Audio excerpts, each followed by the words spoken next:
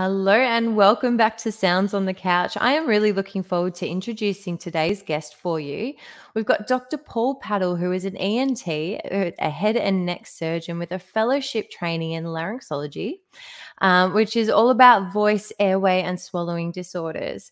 He has a Bachelor of Medicine and Surgery with honours at Melbourne University, receiving the Dux of Surgery. He's also got a fellowship to the Royal and Australasian College of Surgeons with advanced training in Otolaryngology, and I know I've said that incorrectly, so he can correct me afterwards, which is head and neck surgery. So Paul has been involved with developing a vocal fitness training app, which is currently in the alpha testing stage, which we will hear more about throughout our chat. So let's just bring him up and we can start hearing all that he has to share with us. Hello, Paul. Hi, good evening, Karen. How are you? I'm good, thank you. Thank you so much for joining us today. My absolute pleasure. Thanks for having me. So let's maybe start by just sharing a little bit about your background and what it was that inspired you to start working in such a specialized field. Thanks, Karen. So medical school, you met with all kinds of opportunities and choices. And it's, as much as you like to think it's all part of some grand plan you've schemed together, sometimes it's just about serendipity, like it is with most opportunities. So I was in surgical training and I met someone who's an ENT, and they're very inspiring, and seem to have a happy, fulfilling life. And then as you get to see the range and breadth and depth of what we do in ENT, that was inspiring. From little newborn babies to end-of-life issues, from tiny little operations on ears and voice boxes, to big operations involving incisions in the neck. So it very much appealed. But then more specifically for me, for voice, airway, and swallow, I have a music background, and so the ability to marry the two, the surgical specialty and the art, I suppose, of the voice, was immediately appealing. And right place, right time, introduced to someone else who was inspiring in that field, and, cliche, but the rest is history. Fantastic. And I'd love to hear a little bit more about your musical background as well. So what does your musical background look like? Look, at the moment, it's mostly, my kids would say, torturing them with their cello and violin and piano lessons. But myself, classically trained in piano and viola, so did classical training up to A-Mas, and but also did a lot of singing in a cappella choirs through school and competitions, and also my mother is from Slovenia, tiny little town, tiny little country. Next to Italy, and they have a strong folk song tradition, as most smaller countries, as most countries do. And so we did a lot of singing, my sister and I, over the years. So it's, as most of your listeners know, music from an early age, it's just something that grabs you in your soul, and it always keeps grabbing you. So now I get to share it with my kids in the car, and with my patients and clients, I suppose. So it's good to be able to bring the two together. Yeah, and it must be amazing to be able to bring that passion into something that you are doing for your living as well, and have that sort of background of understanding of what's actually going on, that so many of us wouldn't really have that kind of depth of understanding.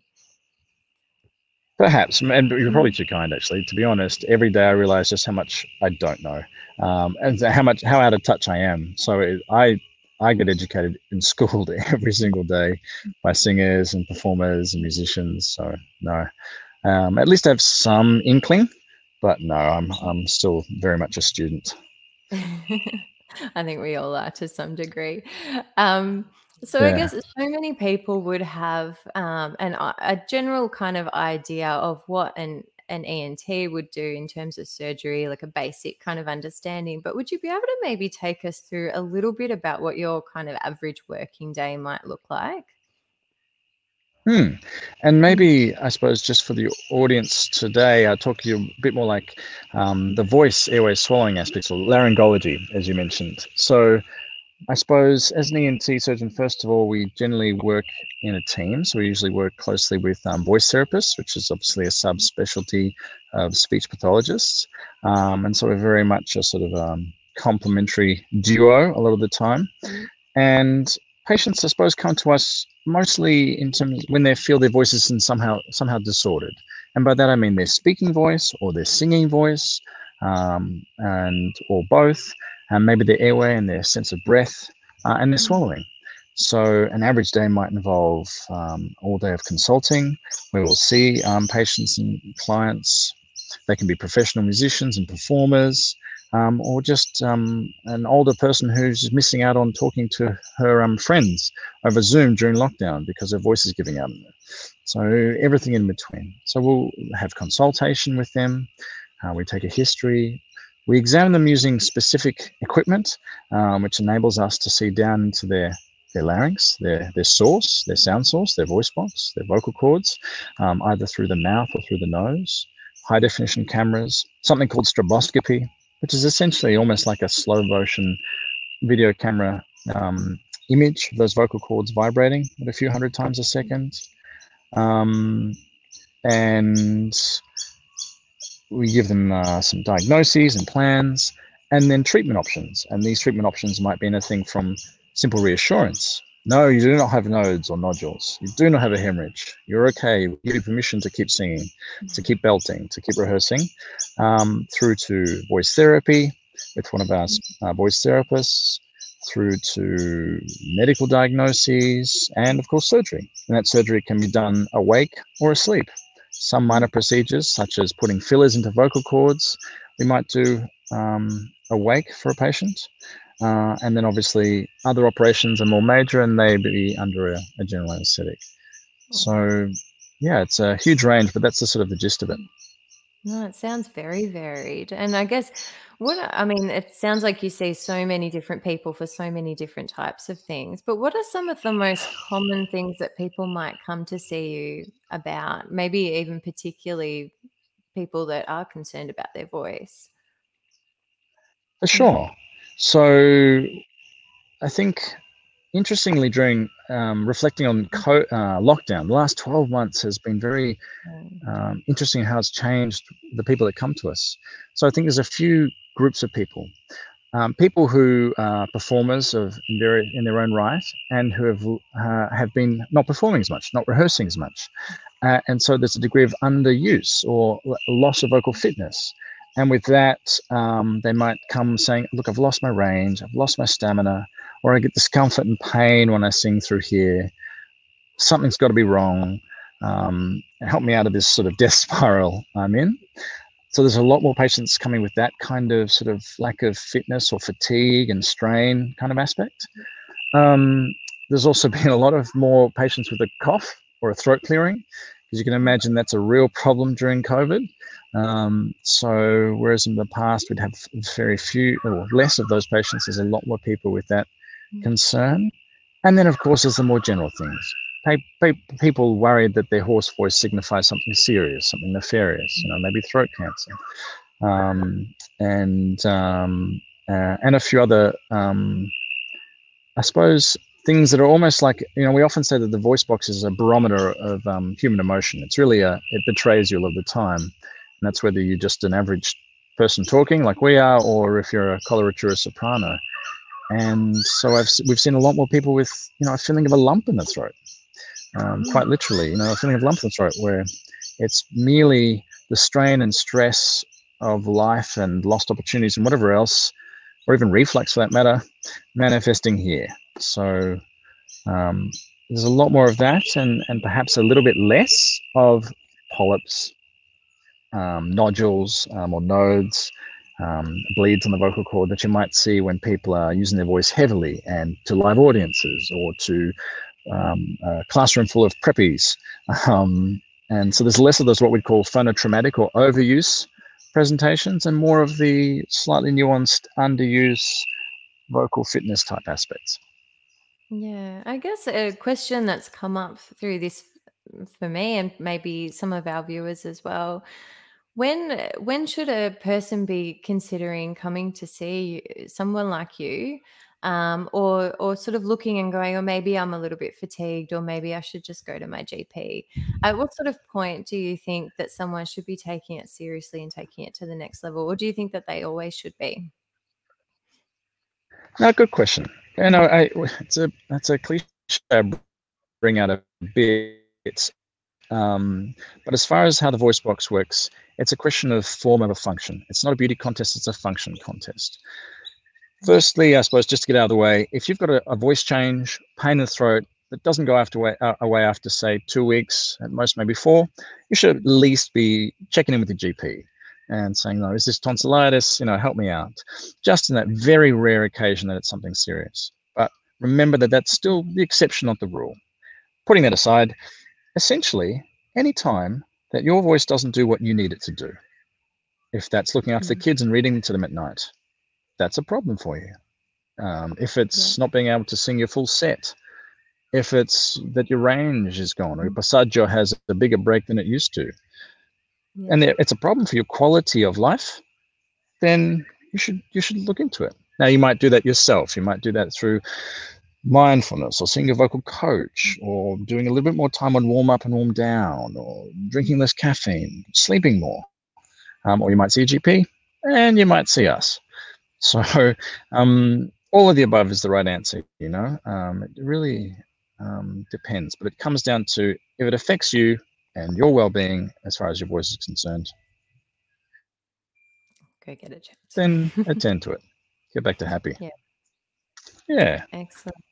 And I'm also very curious, you know, in a lot of our musical styles and things that are around at the moment, there's a lot of people that are trying different sounds and different ways of using their voices. And I'm wondering if you've come across a lot of effects out of some of these sounds in your work, and if that's had any effect on the vocal cords of some of the patients you've seen. Yeah, that's a great question. I'm 41, so I consider myself, you know, right smack bang middle-aged man. But I'm not as cool as I think I am anymore. And so I'm always learning about new vocal techniques, you know, and all through our patients. So the other day I learned about curbing, screaming fry, and other aspects of metal performance. I learn a bit about, I learn a bit more every time I see a perform in that genre. And you know what amazes me, and not amaze me, but you know what I find fascinating is how one can do what might sound so far traumatic really well and without trauma, because we can achieve these sounds with really good technique. So a lot of the patients I've seen recently, and I say patients lightly, they're just coming for a healthy vocal cord check a lot of the time, who are, you know, trap metal, heavy metal, rock, belters, etc., have a really good background in terms of their training and their vocal technique, and you know, they can easily belt out a standard or even an opera solo as they could some curbing or some heavy metal fry, you know. So yeah, I suppose it's not as initially when I got into this, I thought, oh, that just sounds so devastatingly bad for your chords. But and this has been just as an ENT, and I'm just, you know, I have only a certain degree of knowledge that's complemented by everyone else in the team. It's not as traumatic as I expected. Yeah. No, that's very interesting. And Does that sort of answer that question, Karen? Yeah, it does, absolutely. And so you mentioned as well the team. Would you be able to maybe give us a little bit of an understanding of who's sort of on the team and who you work with to really give that full team? Yeah, for sure. Yeah, it's a cliche, right? There's always a team, but it's true. So as I said, the first part of the team, really from where we stand, is at the core is like the speech path and I, or the voice therapist and I, and I'm lucky enough at voice where we work that a lot of those guys are already singers and performers in their own right and have that musical background, but that's the core. Then I suppose the next bigger circle is the people in that patient's team. So if they're a professional musician, they'll have a vocal coach. They may have a manager, and that's a whole different kettle of fish as well. They're a key part of the team, but at some parts they step out of the room, if you know what I mean. And then beyond that, from a medical sphere, there is, say, a neurologist, so nerve doctors. So sometimes people might have a stammer or a tremor or something that we send to a neurologist for. It might be that it's because their sense of breath, they're short of breath and they don't have enough breath because they actually have uncontrolled asthma or a chronic lower respiratory tract problem. So we'll send them to our lung guys. Sometimes it's in uncontrollable reflux that we can't get on top of, or a feeling of discomfort here, so we'll send them to our GI or gastroenterology guys, so the specialists that look after the food tube and the stomach. And of course, there's also performance psychologists, and another key part are performance physios. So we work closely with a few big groups who do a lot of circum head and neck work, I suppose, but also more Alexander technique, breathing, posture, core strength, etc. as well. So they're a key part of the team as well. So it's really refreshing because there's always a problem for some patients that we can then share, and we can navigate a solution, which is great. No, that sounds absolutely amazing. I guess as well, looking at, I mean, obviously people are coming to see you when they notice that something is wrong. But what are maybe some things that people can do to prevent some of these issues? So I know you've spoken a little bit about vocal technique, but are there perhaps some other things that we can do to take care of our voice to avoid some of these issues cropping up? For sure.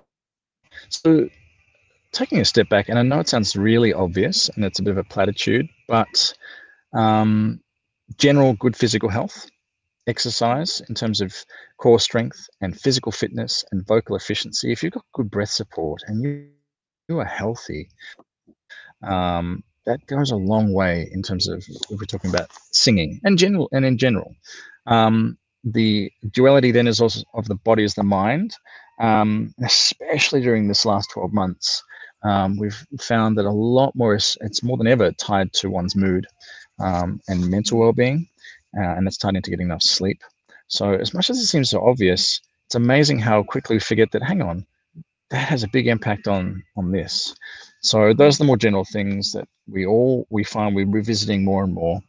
More specifically, things like laryngopharyngeal reflux. It's a little bit overstated perhaps in Google and the media and the world. Everyone knows about Gaviscon and low acid diets and things, but certainly reflecting on your diet and lifestyle in terms of say irritants that might increase reflux. That is, for those of you who don't know, it's basically that sort of retrograde or movement of stomach contents, enzymes and acids up the food tube and up to the voice box, causing things like hoarseness, a feeling of a lump in the throat, mucus and clearing. And so we talk about reducing foods that increase reflux, and unfortunately it's all the good things. It's caffeine, it's alcohol, it's peppermint tea, it's fatty foods, fried foods, spicy foods. Basically anything that Uber Eats delivers is probably reflux inducing. And then in terms of other aspects of health, vocal health, of course, it's the things that a lot of singers know far better than me, which is make sure you make time for your adequate warm-up. Don't forget you warm down. If you're a professional doing a lot of Zoom work, make sure your environment that you're doing your Zoom calls and meetings on is appropriate in terms of sound attenuation, good feedback, good mic, good posture. Don't slouch and zoom in your bed, with your head on your chin on your chest. All these little 1%ers can make such a big difference. And I suppose reflecting on your own vocal health on a fairly regular basis in some way, even if it's like you have your standard glide or your standard little passage that you like to use as a test, something like that, or even making a lot of the sort of more high-end's the wrong word, but the very serious professional singers we meet can become, almost obsessive about it. They'll have a diary where they'll talk about they'll reflect on their voice day to day and what they did or didn't do, so they can keep track and sort of work out beyond superstition what might be the thing that they need to do to stay healthy. Yeah. And maybe it's new to people, but certainly if you ask around, we find everyone has their own little story on that front, Yeah, no, that's so fascinating. And I think, I guess if we look on the other end of the spectrum as well, are there some things that maybe people are doing that maybe they might not be aware could be damaging their vocals a little bit or causing issues that Hmm. maybe they think is absolutely fine? Yeah, well, that's a great one. So speaking voice, right? We take our speaking voice for granted as just something we're able to do forever and ever, 25 hours a day. And the Mm, singing voice is the thing we treat with kid gloves and, pay particular attention to. So you go to sing, you'll have a good posture, I'm assuming, you'll warm up, you'll warm down, but then you'll go and just sit on the couch and talk for 3 hours or use your voice casually. So we mm, find a lot of singers and casual voice users will have poor technique with their speaking voice more so mm. than their singing voice. So that might be something that a lot of people don't realize. We see a lot of young up and coming performers, maybe who are doing a lot of press or just doing a lot of interviews and things around their singing, and that really takes its toll. So having a sense of your speaking voice and how you're doing that, not falling into fry, having good breath support, forward resonance, doing all those things that you might do in singing, Mm. having it in your voice as well when you speak, I think is also quite useful to think about. Yeah, and I think that's a really important point to bring up because I think a lot of people don't even think about the way that they're using their voice when they're talking. So, yeah, that's great. I also wanted to bring up you've been working on an app for vocal fitness training. Would you like to maybe tell us a little bit about what's inspired you to work on this app and what it's all about? For sure. I think it's a few fold. In our line of work, we treat a lot of disorder, and that tends to be the focus. But there's a lot of great people using their voice for all kinds of reasons that just want to stay fit and stay healthy. And every second person has an Apple Watch, they can track their sleep now, and they can track their physical fitness, their steps, and so on. And I just thought, there's no real way I know, easy way that's user friendly that I, as a layperson, say, could track my vocal fitness. And so I started having conversations with singers and other voice doctors and speechies, voice therapists about what that might look like and how we might be able to approach something that is user friendly. And so we've been, honestly, I think I've been working on it for about 4 or 5 years, but like every love project, it gets that spare time somewhere between 12 and 1 a.m. and it's taken a while, but we're kind of getting there. So I think that was more, I suppose we're trying to focus on what a performer or singer might want to do to track their vocal fitness, but also get those insights we talked about. If there's a way you could track some key parameters in what might represent a healthy voice, objective one, Yeah. but also track super important emotional, functional factors as well, and even stuff that you might not think about, like your menstrual cycle, for example, in terms of vocal fluctuations. Mm. Um, those insights might be empowering for you as a singer. You might go, uh-huh. You might have one of those little epiphany moments. Mm. And so we wanted to see if we can work on it. So look, it's still in alpha stages, and as much as this is a plug for it, Yeah. anybody who downloads it, we'd just be fascinated to hear what they think really, and how we could make it better. But that I suppose that was the inspiration, and yeah.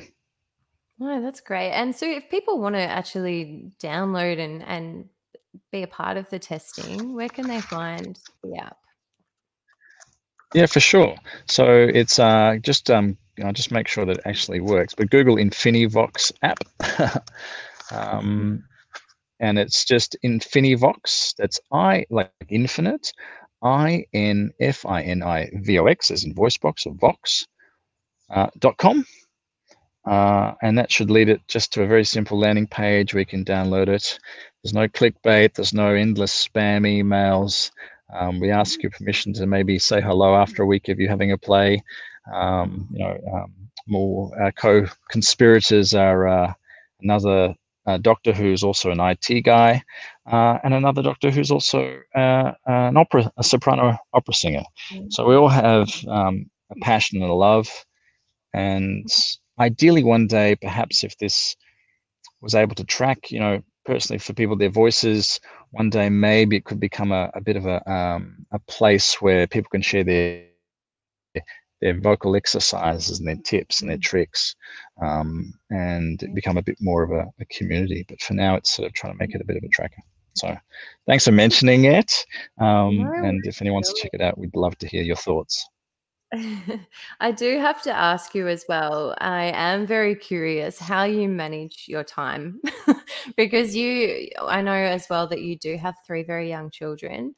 You're an ENT, you're consulting, you're building this app, and on top of that, I believe you're quite involved in the medical side of the marketing as well.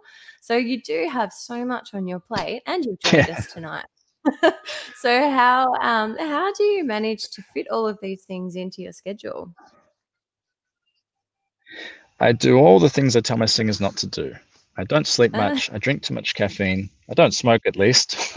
But yeah. But look, like this, what you're doing, Karen, it's if you have a passion, somehow it just energizes you. And I know that sounds a bit sort of fluffy, but it just keeps you going.